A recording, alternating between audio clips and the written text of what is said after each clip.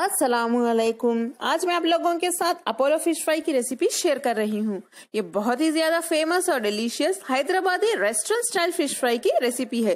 तो चलिए इस मजेदार रेसिपी को बनाना हम शुरू करते हैं। अपोलो फिश फ्राई बनाने के लिए सबसे पहले हमें चाहिए 250 ग्राम मछली। यहाँ पे मैंने बोनलेस फिश का इस्तेमाल किया है, यानी मछली में कांटे बिल्कुल भी नहीं होने चाहिए। इस साइज के 40 से 40 पर 5 पीसेस होंगे। यहाँ पे मैंने 250 ग्राम से थोड़ा ज्यादा मछली का इस्तेमाल किया है, यानी 300 ग्राम तक होगा। इस फिश फ्राई का नेक्स्ट स्टेप है इसे मैरिनेट करना। तो चलिए इसे हम मैरिनेट कर लेते हैं। मैरिनेशन के लिए सबसे पहले हम इसमें डालेंगे 1 टीस्पून लाल मिर्च पाउडर, हल्दी 1/4 टीस्पून, आधा टीस्पून काली मिर्च पाउडर, थोड़ा सा नमक आप अपने टेस्ट के हिसाब से डाल लें, 1.5 टीस्पून अदरक लहसुन का पेस्ट यानी 1.5 टीस्पून, थोड़ा सा अंडा डाल दें। अंडे को मैंने अच्छे से फेंट लिया है, ये एक 2 से 3 टेबलस्पून होगा, ये जस्ट बाइंडिंग के लिए है। कॉर्नफ्लावर 3 टीस्पून यानी मकई का आटा, 3 टीस्पून मैदा यानी ऑल पर्पस फ्लावर, थोड़ा सा लेमन जूस यानी नींबू का जूस भी डाल देते हैं। आपकी जो भी फेवरेट मछली है आप ले सकते हैं, लेकिन उसमें कांटे बिल्कुल भी नहीं होने चाहिए। मैं यहाँ पे अपोलो फिश का इस्तेमाल कर रही हूँ। इसे हम अच्छे से मिक्स कर लेते हैं। मछली तो हमारी मसालों के साथ अच्छे से मिक्स हो चुकी है। इसे हम ज्यादा देर मैरिनेट नहीं करेंगे, बस एक 5 से 10 मिनट तक रख दें ताकि मसाले मछली के अंदर तक अच्छे से एंटर हो सके। उसके बाद हम इसे डीप फ्राई करेंगे। मछली के पीसेस को डीप फ्राई करने के लिए पैन में थोड़ा सा तेल गरम कर लें। तेल हमारा गरम हो चुका है। फ्लेम को मीडियम टू लो पे रख दें। रखने के बाद हम इसमें मछली के पीसेस डाल के डीप फ्राई कर लेते हैं। धीरे से पीसेस डालते जाइए। मछली के पीसेस को आप बैचेस में ही फ्राई करें, यानी थोड़े थोड़े पीसेस करके ही फ्राई करें। अगर एक वक्त में आप ज्यादा पीसेस डाल देंगे तो एक दूसरे को ये चिपक जाएंगे।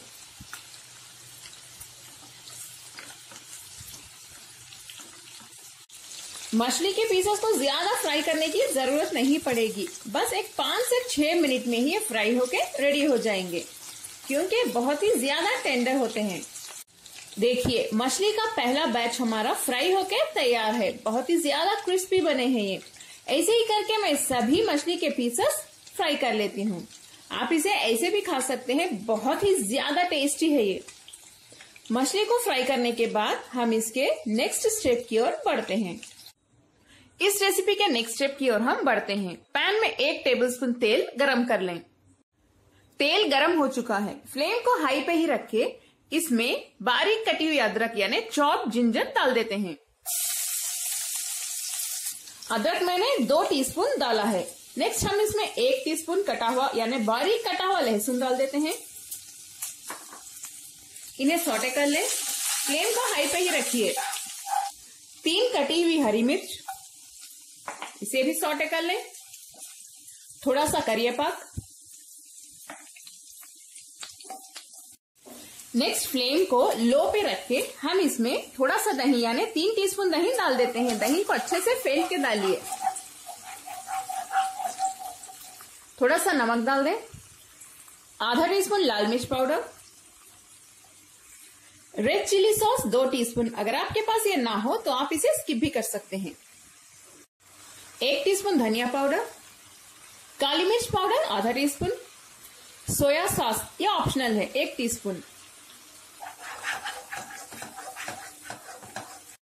थोड़ा सा नींबू का जूस डाल दें। थोड़ा सा पानी डाल के इसे मिक्स कर लेते हैं। फ्लेम को हाई पे रखिए। अब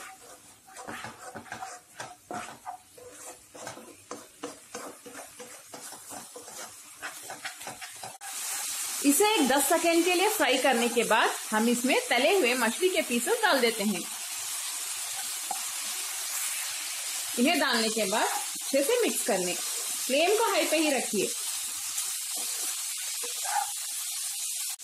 मछली के पीसेस सभी जूसेस एब्जॉर्ब करने तक इन्हें ऐसे ही फ्राई करते रहिए।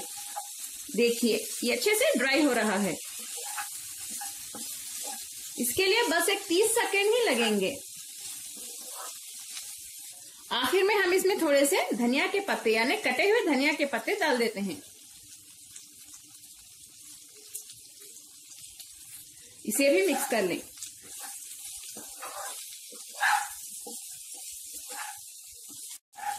हमारी बहुत ही ज्यादा मजेदार अपोलो फिश फ्राई अब तैयार है। चलिए अब हम फ्लेम बंद कर देते हैं।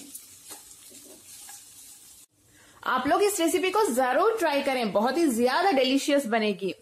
अगर आपको मेरी ये मजेदार रेसिपी पसंद आई तो प्लीज मेरे चैनल कुक विद फेम को सब्सक्राइब करें, बेल आइकॉन भी प्रेस कर दें, लाइक करें और इस मजेदार वीडियो को अपने फैमिली और फ्रेंड्स के साथ शेयर भी करें और खुद भी बनाएं और अपने फैमिली को खिलाएं। अगर आपको मजेदार वेजिटेरियन रेसिपीज चाहिए तो मेरा दूसरा चैनल वेज विद फेम को भी सब्सक्राइब कर लें। मेरा ये वीडियो देखने के लिए आप सबका बहुत बहुत शुक्रिया। अस्सलाम वालेकुम।